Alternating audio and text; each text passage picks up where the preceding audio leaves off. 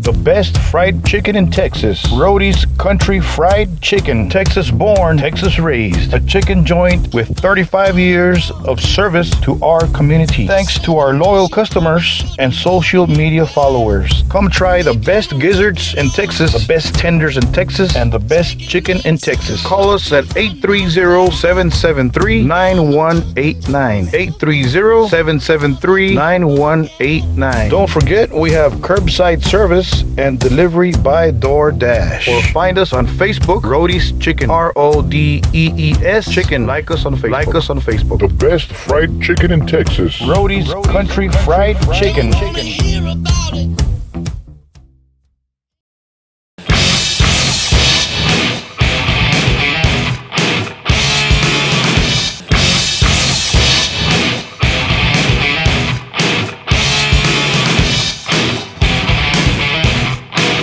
That Metal Interview. Thank you for joining us on another episode, another installment of That Metal Interview with your host, James.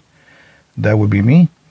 And this time around, we have the great talent of Jeff Plate joining our show and chatting with us for a little bit and talking about his new band, his new project, ALTA REIGN, ALTA REIGN, REIGN, ALTA REIGN, and he's going to explain to us why the name ALTA REIGN and where it came from. You'll be surprised, and a very, very cool reason from different places. Very cool. Anyways, you might recognize Mr. Jeff Plate from TSO, which is short for TRANS-SIBERIan Orchestra, and of course with the legendary Savatage. He's been with Savatage since 1994 and has remained with Savatage, and he's going to give us an exclusive update on the status of Savatage, since there are a bunch of rumors going around that Savatage is making a comeback album and all kinds of different rumors. So he's going to clear that up for us and for all you fans that are waiting for this interview. Check it out, man. So anyways, before we go on to the interview, let's check out and let's listen to Thin Red Line by ALTA REIGN, project by Mr. Jeff Plate. We'll be right back with the interview with Jeff Plate. Enjoy. ALTA REIGN, Thin Red Line.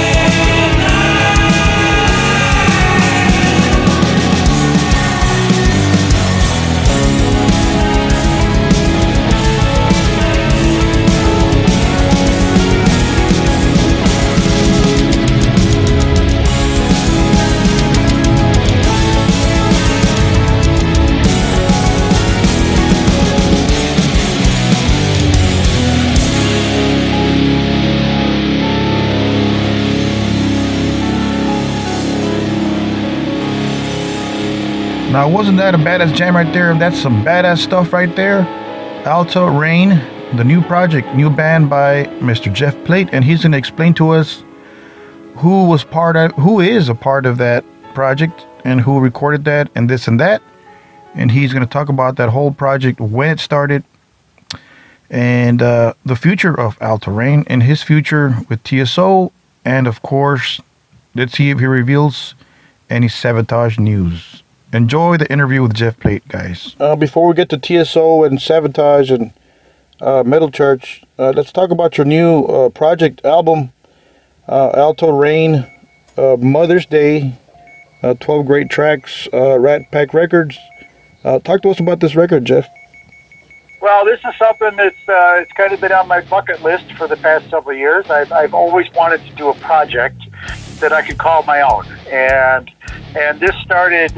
Some of the riffs and the music that laid the foundation for this record was stuff that I did years ago, back in Boston, back in around 1990, with Zach Stevens, okay, who vocalist for Savatage TSO, yes. And a guitarist named Matt Leff.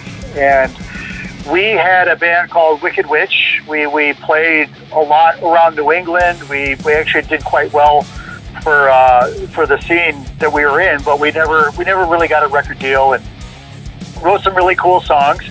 And while we were working on this project for roughly 3 years, close to 4 years, I had a recording set up in our rehearsal studio, and I basically recorded a lot of the stuff that we were working on. And years later, I just kind of revisited some of these tapes, actually several years ago, and it's like some of this music was really, really good. Oh, yeah. And it wasn't going to be used for anything unless I tried to do something with it. Unfortunately, Matt Leff, like I mentioned, he was the guitarist at the time. He came down with cancer and just became unable to play. And we actually lost Matt last year, right at the end of 2019. We lost him. Yeah. Thank you. He was great. He was a good friend, phenomenal guitar player. But anyhow, I asked Matt if he would mind if I used some of these riffs and some of these ideas that we had to create something, and he gave me the green light, and this is where ALTA REIGN started. So I got together with some local friends, Tommy Cook on guitar and vocals, and Kevin McCarthy on bass, and we basically just started taking some of these old riffs, and first of all, they were on cassette tapes that were 30 years old, so some of them we had to figure out exactly what it was Matt was playing. And some of it we had to just kind of interpret what Matt was playing. But this is where we started building some songs. And along with the songs, which a lot of these ideas were not complete songs, we started writing parts to finish these pieces. And I had a bunch of lyrical ideas, which helped form a lot of these songs in the finished ideas. So it started with myself and Tommy Cook and Kevin McCarthy. Once we had probably 3 or 4 songs constructed, we realized that we had something that actually sounded really cool. And then I recruited Colin Holloway on vocals and guitar, Zach Hamilton on keyboards and vocals. The 5 of us began working on a lot of this material, and really I was in charge of doing the editing and the arranging and the producing of the whole project. So it took a little while to get the whole thing actually formed as far as the songs and the structures and everything. The last piece of the puzzle was Jane Mangini, who plays keyboards in TSO. I've known Jane for close to 20 years, and we've talked many times about doing a project together. So nice. I turned Jane on to some of these ideas, and she absolutely loved it. And what she brought to this music, it really took it from being just a guitar-driven hard rock metal project to something a little different. Yeah. It made it sound a little more progressive, a little more commercial in some places, and I dare say in some places that it even made it heavier. because it just made it bigger, and a lot of the textures and the sounds that she brought really fit so well. But all in all, this from beginning to end, it basically took like 2 years from when I started the first sessions with Tommy Cook until we actually finished this and had the thing recorded. So a labor of love. I tell you, this is my first experience coming out from behind the drum kit and being the, quote unquote leader of the project. I did all the lyrics, Wow. the arranging, the producing, all of the subject matter, and everything was me. The rest of the guys, especially Tommy and Kevin, did a great job helping me form some of these ideas and make sense of, what I was thinking, and also, too, what was going to fit lyrically. So it really was a really cool group effort. And, yeah, man, we're all just very, very proud of what we've accomplished. I think the record is very unique. The response so far has been very positive, and we are right now actually starting to work on the second one. But we're still not promoting the first one. So that's what we're here for. Awesome. Well, great job. And there's some badass jams in there. So very, very cool. Thank you, man. What's behind the name Alta Reign, and why that name? What's the story behind that? Okay, so one of these riffs from years and years ago with my friend Matt, there was a riff in the middle of one of these jams, and it was a riff that Matt played once. Okay. He never played the riff again. It was all like 8 seconds, and it is part of the riff in the chorus of Mother's Day. Okay. Well, anyhow, 20 years ago or whatever it was, I was just going through these tapes, and I always dubbed that riff and that idea of Mother's Day. So I've always had the idea for this song in my head for literally almost 2 decades. So anyhow, I had the song title. I knew I wanted to name the album Mother's Day, and I was talking to a friend, and she said, "Well, Jeff, isn't your mother's name Alta?" And I was like, "Wow, as a matter of fact, it is." And this light bulb went off, above my head, and I was like, Alta. I love the sound of that.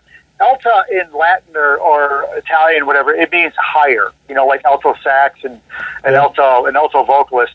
Uh-huh. So I loved the idea of that, because a lot of the songs, the lyrics they aim towards that kind of subject matter. So I began looking up the meanings of my name and my sister Terry. And depending on where you look, it would mean ruler or leader or peace or something like that. And I just started kind of juggling some names around, and reign was the word that made sense for the theme, but also it just sounded really cool. Yeah. Alta Reign. Wow. And I presented it to the guys in my band, and they're like, Jeff, that's the name. Go for it. And that was it. So wow. So it's pretty interesting. A lot of people that know me and know my mother think the song Mother's Day is about my mother. Mother's Day is actually about Mother Earth. Okay. But that title and that subject matter came around to her name, which then became part of the name of the band. So it's kind of an interesting little story. But dude, I tell you, wow. Writing an album is hard, but coming up with a name is even harder. It's just incredible. There's so many bands that they seemingly have taken all the good ideas, right? Yeah. And I stumbled onto this one. I was like, I love the sound of this.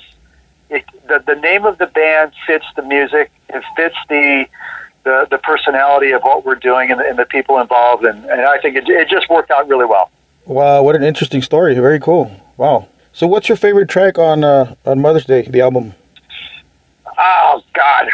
Got you there. I tell you, they're all my babies, so I love them all. But, yeah. It could change a little slightly any given day. I love Come Out and Play. Yeah. I love Mother's Day. I love Rise. I mean, and then, on the other end of that is Always. Always is just such a beautiful ballad. And I mean, it's just one of those things that kind of happened. And yeah, I don't know, man. I'm really, really proud of all the songs. I think they're performed very well. Everybody involved in this recording really stepped up and did a fantastic job. Lyrically and vocally, I'm just really happy with the way Tommy and Colin took what I was thinking and took my lyrics and really they sang them as if they were their own. Yeah. They were 110% into this, and it really comes across on the record. But no, they've all got a meaning that's close to me, and like I said, I'm just very, very proud of the record itself, everybody involved in it. And as far as a favorite song, I mean, I don't know. It's funny.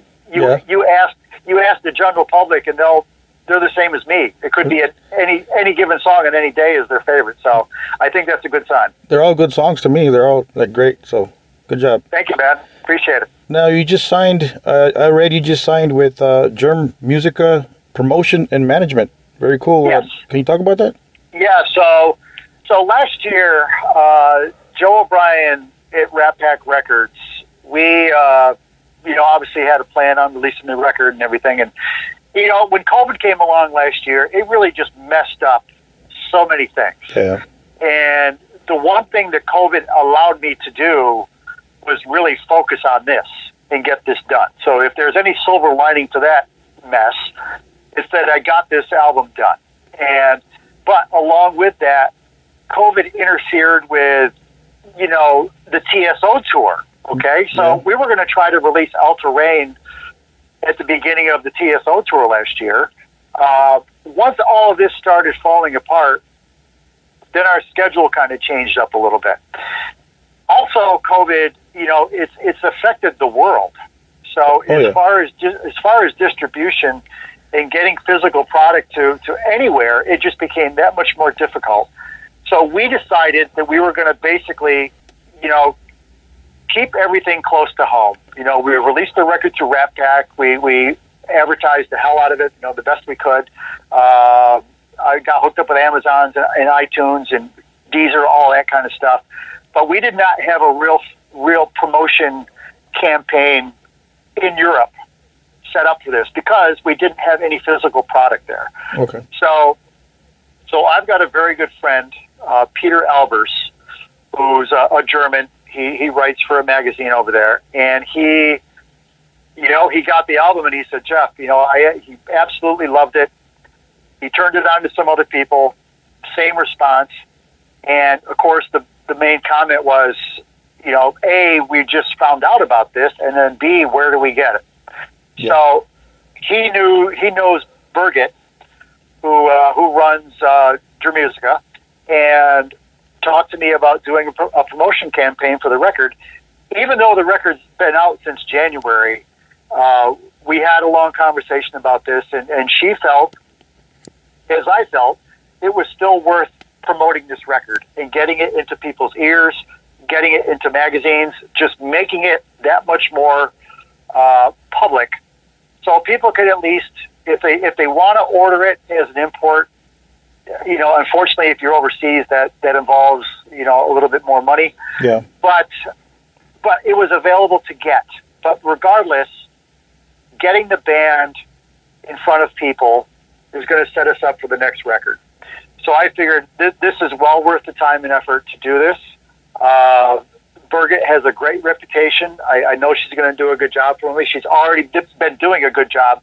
So there's going to be some action happening pretty soon over in Europe as far as promotion and getting some airplay on radio, etc. So all of this is, is kind of coming a little bit late in the game. But the bottom line is I want this record to be seen and heard, or at least be made aware of to as many people as possible. Because I think the record is very strong, and I think this is only going to benefit us when we do the second record. Now let's change bands. Let's talk Metal Church. Just by coincidence, today marks the 5th anniversary of the album 11. I don't know if you were aware of that. Man, you're right. Yeah, you were part of that. So, and also the return of Mike. Yeah. What comes to mind with this record? Oh God. So I joined Metal Church, I believe it was in 2006. And, it's interesting. Metal Church and Savatage, they kind of ran like parallel careers. You know, they're both just amazing bands that for whatever reason just had bad luck along the way, you know? And anyhow, when I joined Metal Church, I was just floored by how much great music there was in their catalog. Because I knew the hits, you know, I knew Badlands, I knew Start the Fire and stuff like that. Oh, yeah. But a lot of the older music, I was like, holy crap, this stuff is awesome. So, you know, plus Kurt's a good friend. I love working with Kurt. The guys in the band were great. Anyhow, you know, the first version of Metal Church when I was in it, you know, with Roddy Monroe and Jay Reynolds on guitar, that did well. And then things just started getting difficult. You know, it was the band, it was marketing, it was just a lot of things were happening, and Metal Church really kind of hit kind of a ditch there at one point. But you know, we came back with Generation Nothing, and then things got shook up a little bit more, and the overwhelming response to a vocalist or another vocalist or a return vocalist to obviously come back in Metal Church was Mike Howe. Yeah. And the fans were looking for it. Kurt and Mike had started, you know, communicating again, and they were working on music. And it was like, Mike, would you like to come back and sing for the band again? And Kurt was so excited about this, as we all were. You know, the fan base was super jacked about Mike being back in the band. He came back in the fold. He sounded amazing. Kurt wrote a very inspired record. Musically, it's great. Lyrically, it's great. I think everybody really played well. I can say for myself personally, I think this is my highest moment, you know, as far as Metal Church. You know, the 4 records that I did with the band, this is by far my favorite, and I feel that I performed the best on this one too. So I'm very proud of that in both respects. But this was, it was awesome to release this record. It did very well. I think we hit number 56 on Billboard. We had a couple of good tours. We did some runs here in America. We did some really good stuff in Europe. We did the run with Megadeth, the little festival tour that Megadeth had. That's right. Yeah. In the States, and that was great. But you know what? It came to a point with me where, as I'm not getting any younger, and obviously TSO is my career. TSO is my bread and butter. It is my main gig. I've been there from the very beginning of it, and it's very important for me. And I just kind of, you know, got at a point in my life, I was weighing, you know, the value of staying in Metal Church and doing the touring and beating my body up and being away from home. You know, it was like things are happening at home too with my family. It's like I really didn't want to be away as much as I was previously. So I made a decision to step out of the band, and you know, it was hard because I love playing in Metal Church. I love playing that music.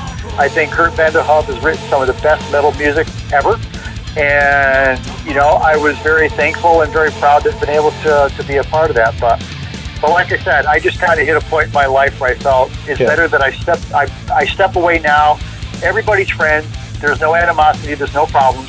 I need to step away now and take care of things on my end. And then obviously, you know, they brought in Stet Holland and did the next record, and you know, I've continued on. So it worked out for everybody. So, but nonetheless, playing in Metal Church, you know, one of the classic metal bands of all time, very, very proud moment for me. I'm really happy that I was part of it. Yeah, great job on all those albums. You know, Generation X, you know, A Light in the Dark, and all that. This present wasteland.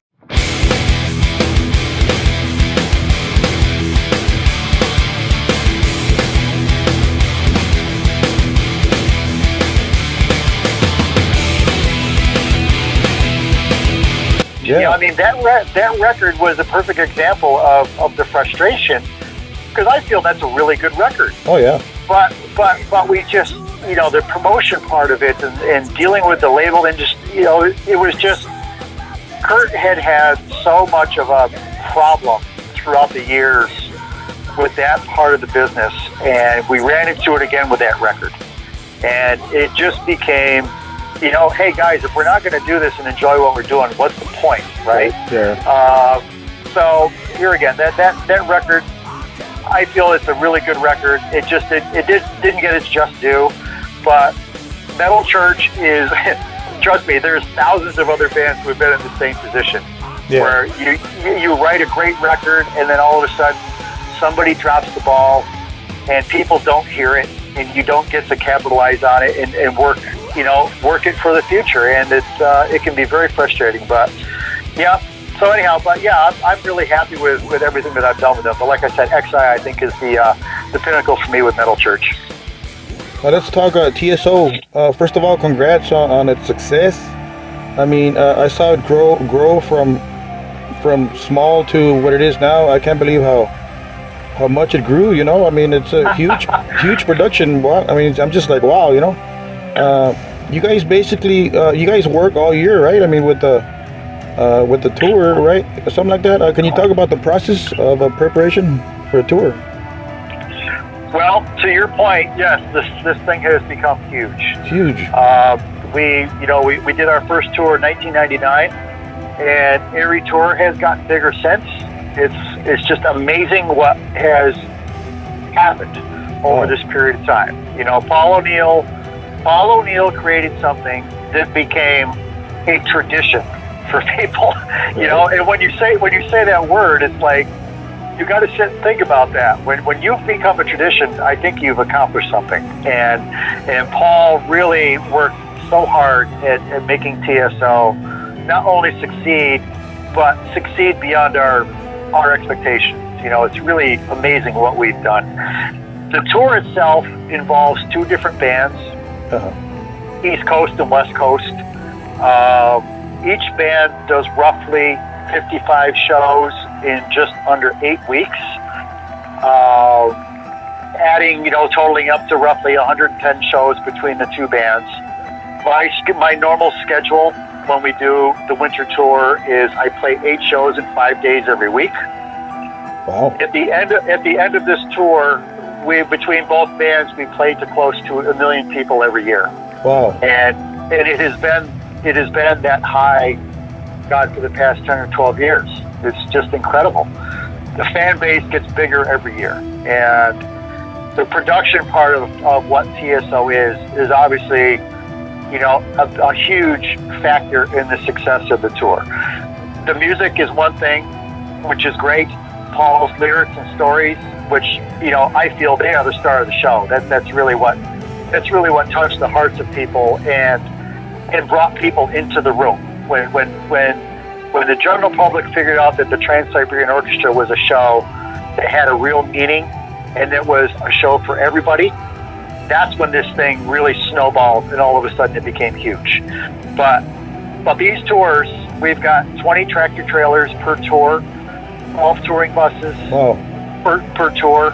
It is a huge production.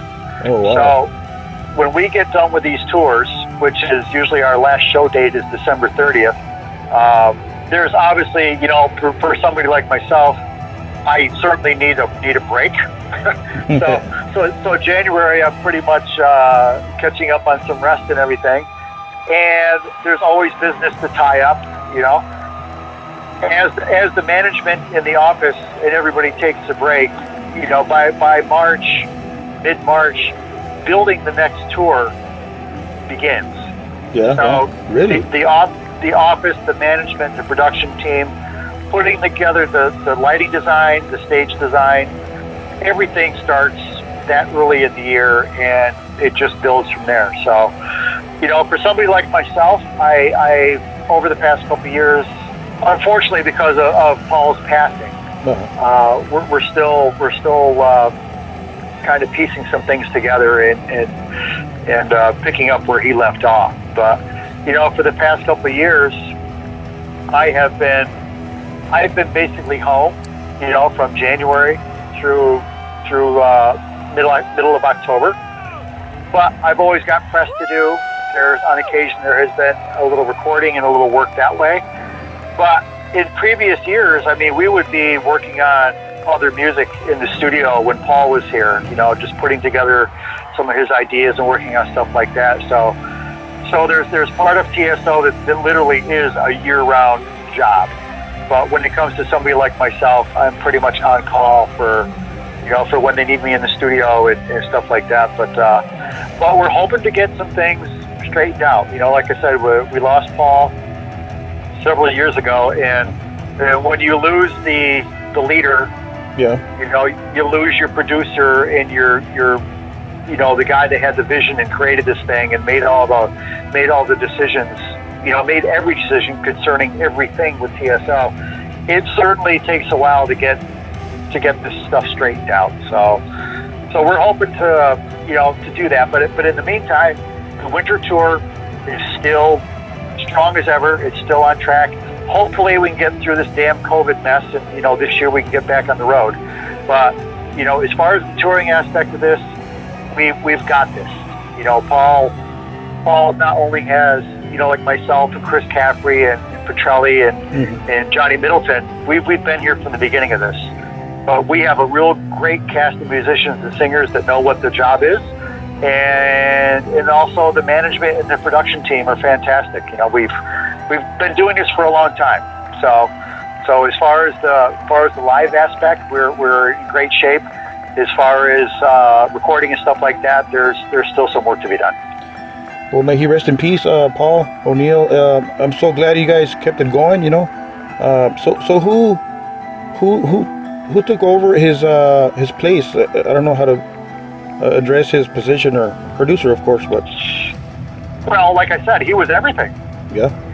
He was the songwriter. He was the lyricist. He was the producer. Paul okayed the artwork. Paul okayed the T-shirts. Paul okayed the lighting. It was like everything that was TSO was Paul. He is TSO, right? Yes. I mean, absolutely. Without Paul, there would not be a Trans-Siberian Orchestra. I have been so fortunate to be here from the beginning, and a number of us have been a part of this, helping build this and all this and that. But without Paul's idea, without Paul's energy, and his commitment to this thing, it never ever would have succeeded. But to answer your question, I mean, that really is the question. When we lost Paul, obviously TSO, went to Paul's family, his wife and his daughter. But like I said, we have this whole team of people that have been here for this whole time. Obviously John Oliva always has been one of Paul's writing partners for years, along with Al Petrelli. Derek Whelan, who has been with us for a long time. He has been the lead keyboardist and the musical director for the TSO East group. There's a number of people that have been involved with Paul putting stuff together over the years. But still, now who's actually going to make the decision on? Yep. Who's going to make the decision on finishing the lyrics to this song? Who's going to make the decision on who is going to sing this song? Who's going to make a decision on the production? What do the drums sound like on the record? Do you stick with the same thing? Do you try to change with the times? Do you, who's got the answer? Right. And there is no easy answer to this. But like I said, I know. I mean, myself personally, I have confidence in the people that are involved here, and I think we'll be able to get this figured out. Now, I interviewed Zach Stevens during the TSO 2019 tour. He said you guys had just finished the Green Bay gig, and there was a lot of snow and this and that, and he spoke about the preparations a little bit, and the rehearsals, and he said that the West TSO and the East TSO play the exact same show and program.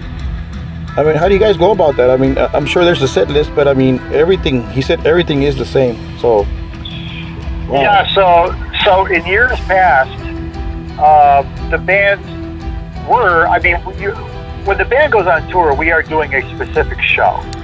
It's either Christmas Eve and Other Stories, Christmas Addict, Lost Christmas Eve, Ghost of Christmas Eve, whatever the story is. Each band plays basically the same set list. There may be a change between the two groups, and more than likely it's only one song. You know, it could be something to accommodate a certain singer on one side or the other. Okay. But musically and set list wise, it really has always been basically the same. Now, the way that those songs were performed, you know, each band took its liberty to vamp on stuff and be creative with some of the songs and whatever, but for the most part, it was the same set list for both sides. So over the past several years, now that we've gotten into such the show has gotten so complex with video, with lighting, with all the cues. I mean, you got lasers, you got fire, you got production from one end of the arena to the other. It's just all of this now has really come down to the bands need to be, the production is in sync with itself. The bands need to be in sync with the production and vice versa. It's so difficult now to put on a show that is this intense and this complicated without they both have to be pretty much exactly the same now. You know what I'm saying? Yeah. In years past, when the video and the lighting wasn't so extreme, you could get away with a few different things here and there. But now, with the video being what it really is critical that both bands, we play the songs at the same tempo, they're all the same length, you know, all the video matches on each side, the lighting matches on each side. On occasion, there may be one song in the set, like I mentioned before, that might be different. But honestly, everything is the same. Now, obviously, it's all different players. You know, Blas Elias on the other side, he's the West drummer now. Great drummer. He doesn't play exactly everything that I do, and vice versa. So our individual personalities do come out a little bit on each side, but for the most part, it really is a mirror image of each other. Now, how does it feel playing in front of thousands and thousands of people every night, man? It must be an experience. Do you get used to it, or do you still get nervous? Or I get nervous because I care. But, you know, honestly, it's something you kind of get used to. Oh. And to be honest with you, I find myself being more comfortable in front of 10,000 people than I am in a small club in front of 10 people. It's like when you play in front of an audience that's that big, it becomes a little less personal. Yeah. You know, I hope nobody takes offense to that. But, you know, an example is playing a festival. You look out at 80,000 people, it's just this one thing. You know, it's this one mass that's jumping up and down and raising its fist, and you don't really see individual faces. You just see this large mass of people. A carpet of people. Yes. And there is nothing like it in the world. But I tell you, for everybody in TSO has a lot of pride in what they do. And the utmost respect for Paul and everybody that's been involved in building this. Trust me, when I get on stage in an arena and it's full, my job is to be as good as I can be every night, every note, every song. And we all approach it like that. Wow. We've gotten comfortable with it, you know, and the TSO East Band has a great chemistry. We work very, very well with the audience, as does the West. But I just enjoy being on stage, playing the music I'm playing, and also playing with the group of people that I'm playing with. Because, you know, being in a band like this is something you dream about when you're a kid. And I live it every night when I'm on tour. And not only that, I get to play with people like Zach Stevens and Chris Caffrey and Joel Hoekstra on guitar. Yeah. You know, Russell Allen on vocals, Jeff Scott Soto. I mean, you name it. The talent that is involved in each of these groups really is monsters. They're all monsters. Yeah, it's unbelievable. And when we've had the opportunity to do, you know, like a one-band tour, when we did the Beethoven tour, we did a couple runs in Europe where there was just one group, you know, and it's mainly, you know, myself, Caffrey, Petrelli, and Middleton. We're always the rhythm section when it comes to that. But then you get the best of the best. They come in and fill out the vocalist and fill out the rest of the cast. It really is something else to sit there every night and hear these people come up and sing the way they sing. every night on these tours. It really is it's just so awesome. But like I said, everybody gets on stage with a real purpose, and hey, we love it. You know, it's I love playing in the rehearsals. You know, when there's nobody there. Really? It's still a rush. It's still a rush being on that stage with all that production, and I'm still playing with this amazing group of people. There's nothing like it. It's awesome. Awesome. Let's talk Sabotage.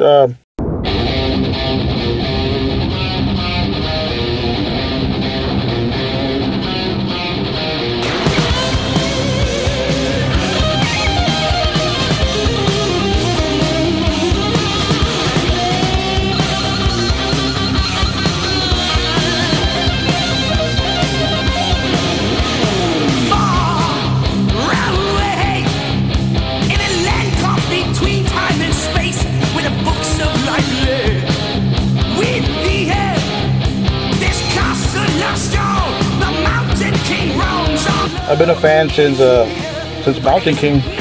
You know, I must have worn out that cassette. Yeah, for sure, man. Congrats on your work, man. You know, Dead Winter Dead. You know, the Poets, Magellan. You know, how did you land the Sabotage gig? Well, this is an interesting story. So I mentioned working with Zach Stevens and Matt Leff in Boston.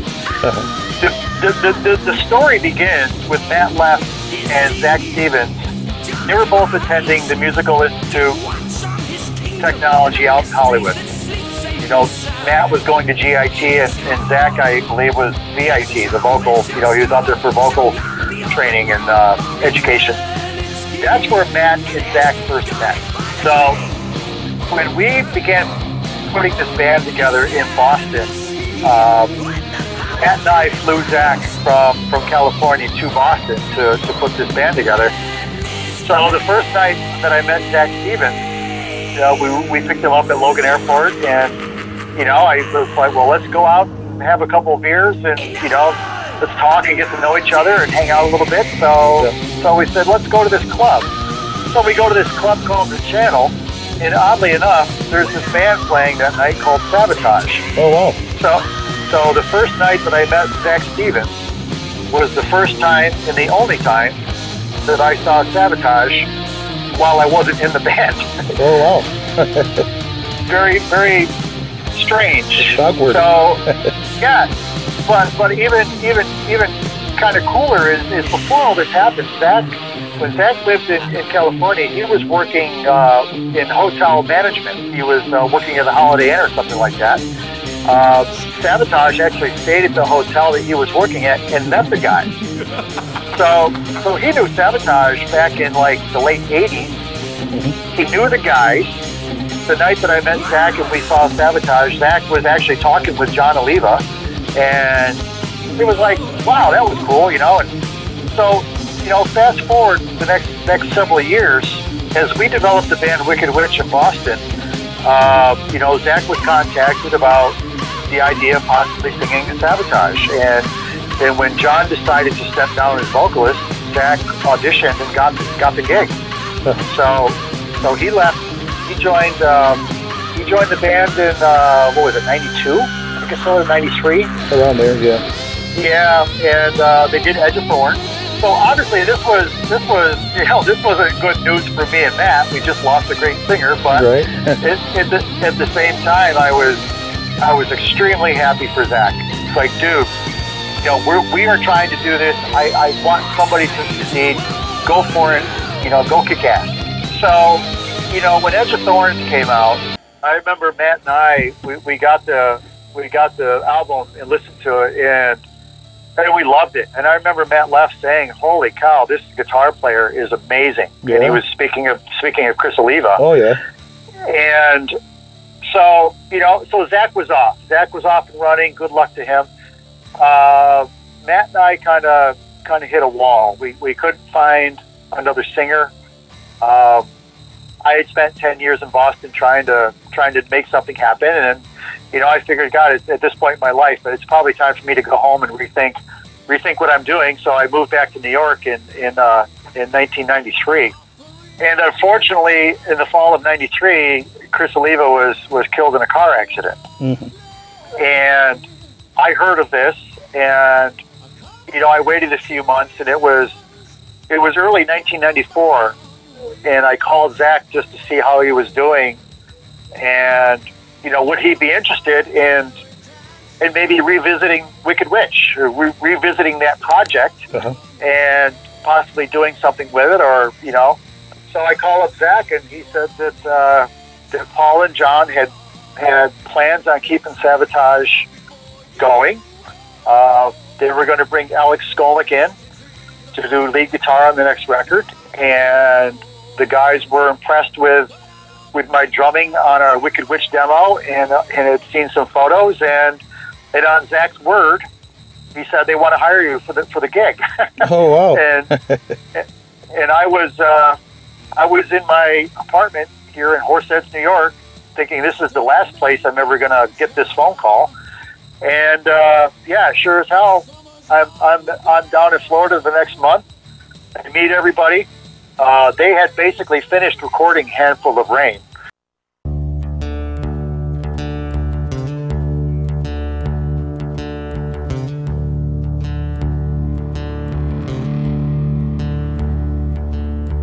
Night is growing dark.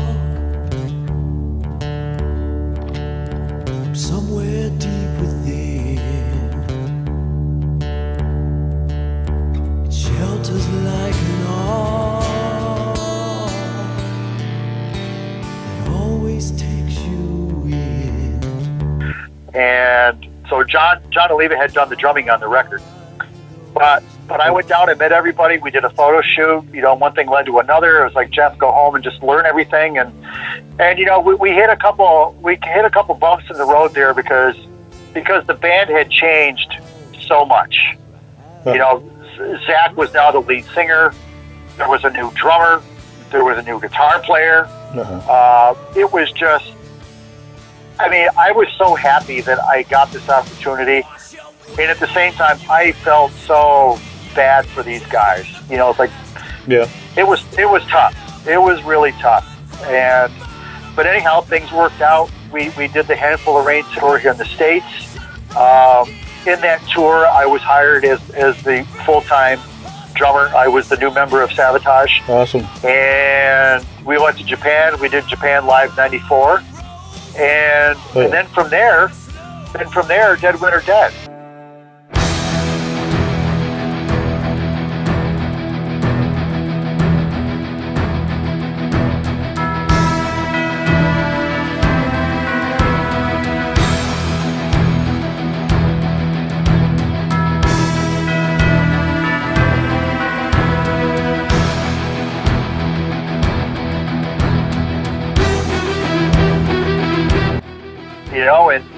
And we brought El Petrelli into the band. We brought Chris Caffrey back into the band.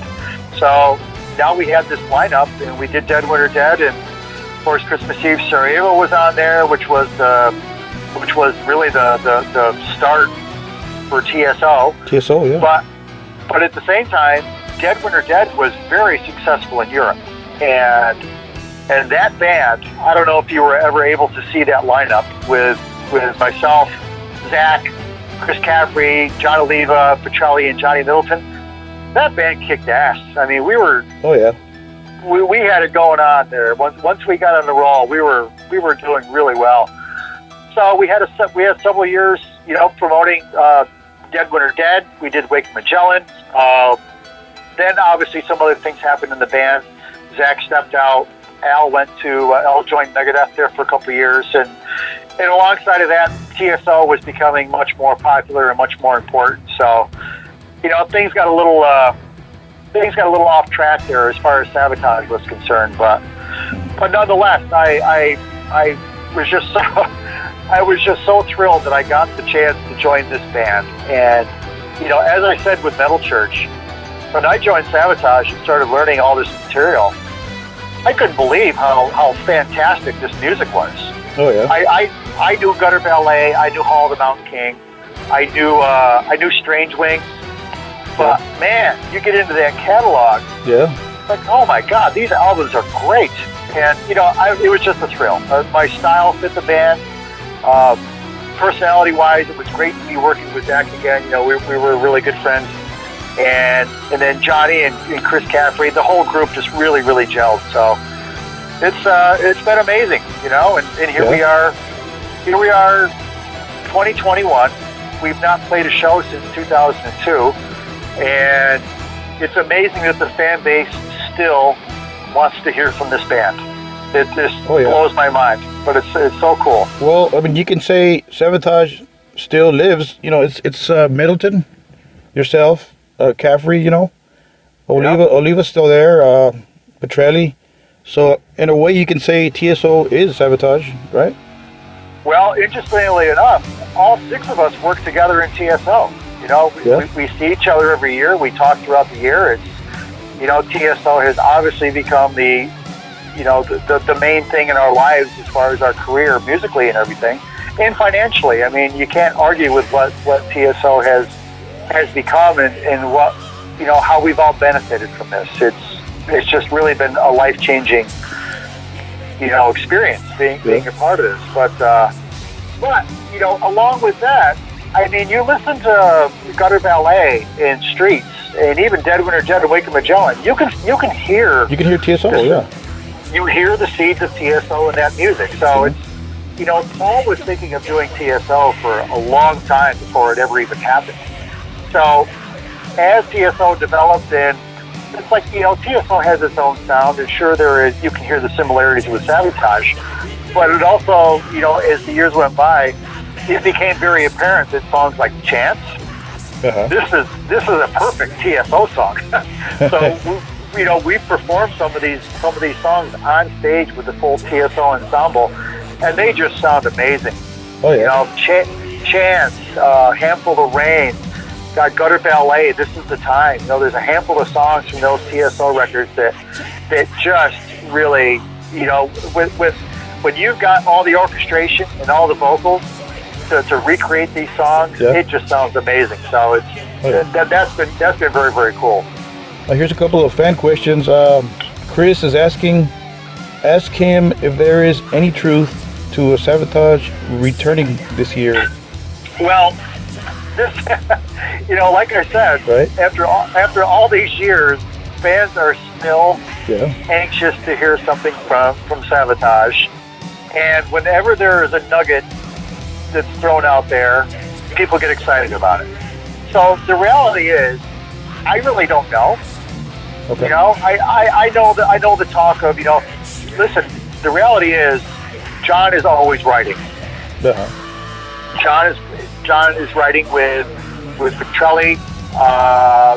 They've been working on TSO stuff, some stuff that hasn't been finished, some new stuff.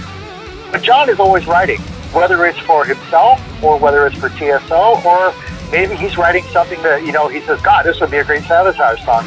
You know, I have not heard any new material. I know the focus has really been on TRANS-SIBERIAN Orchestra and making sure that this thing, you know, still is able to move forward, of course, and get bigger. But the $1 million question, you know, are we going to do something? The answer is, I honestly do not know. Okay. Would I love to do something?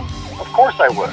Awesome. You know, I mean, I think that's just a very honest answer to the question. But there's a lot more involved in it than just doing that. So this is something that we have to keep in mind too when we ask these questions, because there's a lot of people involved. You know, we're still dealing with the loss of Paul, and these things do take time to sort out. So, hey, if something happens, wouldn't that be one hell of a story? Oh man! I mean, Savatage has been through so much over the years, and oddly enough, me coming into the band, you know, I don't know if I would have come into the band had it not been for Chris's accident. You know, I don't know how any of this would have worked out, but when I joined, like I said before, the band had every right at that point to say we're done, and they stuck it out.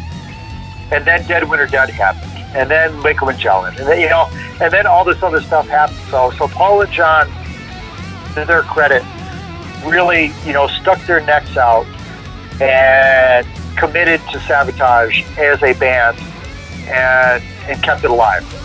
So that is pretty remarkable. They had every reason to shut that band down a dozen times. Yeah. And they didn't.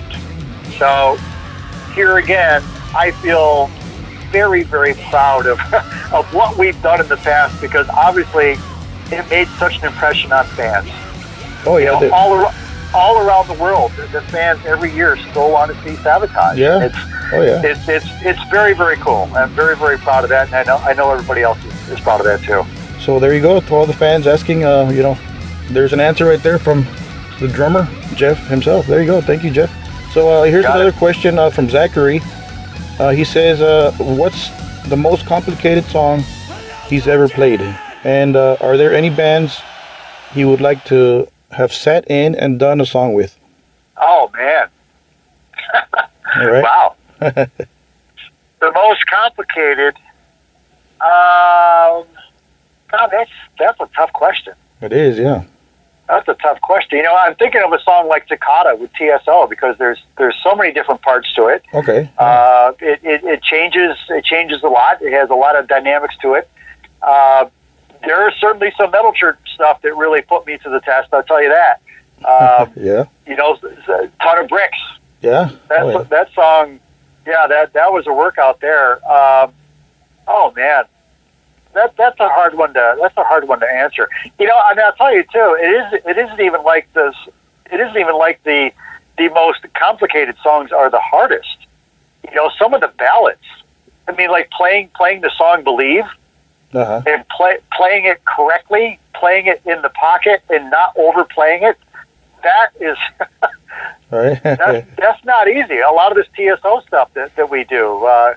You know, especially on the Christmas albums, you know, Angel Came Down and Ornament, some of these really slow, dynamic, emotional ballads. For me as a drummer, you really have to hold back. Yeah. And honestly, this was a style of drumming that I had to really work on, because with Paul, his lyrics and the story really was front and center. And the idea was to not ever get in the way of that. And he always loved the songs and the music to breathe. And my job in a lot of those songs was really just to lay down the backbeat, maybe throw some dynamics in here and there, but really just to hold the thing back. And this was honestly a challenge for all the musicians involved when we started doing this stuff live, because when you get on a stage in front of all that many people, of course you have adrenaline, you know, you're excited. The hardest thing is to not rush these songs. And, you know, trust me, it took us a lot of time in the rehearsal room going back and forth over tempos and things like that to really get this stuff right. But yeah, I'll tell you what, I mean, I've been so fortunate to play some of the coolest music over all these years. Yeah. and some of it has just been downright fun to play. Some has been a challenge, and some has been just rewarding to be able to do it properly. And you know, it's very cool. I've just been very fortunate to be able to play in these bands where there's that much variety and that much dynamic in the music. It's really made my job that much more fun. Awesome. So what's next for Jeff Plate? What are you brewing? What's going on in the future here? So what I am doing now is, like I mentioned, I'm starting to work on the next ALTA REIGN record. My guitarist, Tommy Cook, has been doing a solo record, so I've been helping him with that, and we're just about done with that. But yeah, the process for the next ALTA REIGN record has begun, and honestly, I was so, once I got involved in really putting that last record together, I absolutely loved the process. No. And I can't wait to get back in and start working on the next one. We've got some really, really strong ideas. I know Mother's Day has really set quite a standard, and I think we've got the material to measure up to that. So I'm excited to get working on that and get that recorded. I also teach. That's right. Teach online. That's right. Yeah. If anybody out there is interested, just hit me up. And you know, it's one of those things about COVID that really sucked, because I had I had a dozen students here just locally, and everybody would come to my house. We would do lessons in my studio, and that was great. And then all of a sudden, COVID came along, and transitioning over to doing everything online was definitely a little weird at first, but I got it figured out. I got used to it. I think I have a really good system, and now I have, I got students kind of all over the place, and it's pretty cool. So I'm continuing to do that. I really love teaching. I love teaching young kids. It's just so rewarding. It's so fun. Cool. But along with that, I just I live on a farm. I have 85 acres that I maintain, and I'm always doing something outside throughout the year. So I'm always busy. But here again, main thing is we're just hoping that we're hoping that the world can get back on track. We'll try to get this COVID thing behind us, try to get back to normal. Hopefully TSL can get back on the road this year, and if we can get that back on track, maybe some other things will fall in place too. So everything looks good. I think there's some promising stuff ahead, but in the meantime, I stay busy and stay hopeful. Awesome, Jeff. Thank you for making time, and hope to see you on the road soon, man. You got it, James. What an honor it is for me to speak to all these rock stars and metal stars and death metal stars. And it's an honor for me to bring to you guys via the internet all these awesome conversations with these rock stars, man. So I hope you guys are enjoying this, and thank you for your support, man. Try to share our episodes and all that if you guys really like what you hear. Thank you for joining our YouTube page, That Metal Interview, of course. Ring the bell. And thank you for sharing and sharing and sharing. And thank you for liking us on Facebook, Twitter, Instagram. Just look us up, That Metal Interview. And also, don't forget about our radio show, jrocksmetalzone.com. And let's keep rocking and supporting Mr. Jeff Plate. Look him up on his socials. And we hope Savatage keeps rocking and rolling for us metalheads, and of course some more TSO and some more ALTA REIGN. Thank you, Jeff. We appreciate your time, and we really truly feel honored to speak to such a legend on the drums. Thank you a million times. And don't forget to keep it metal.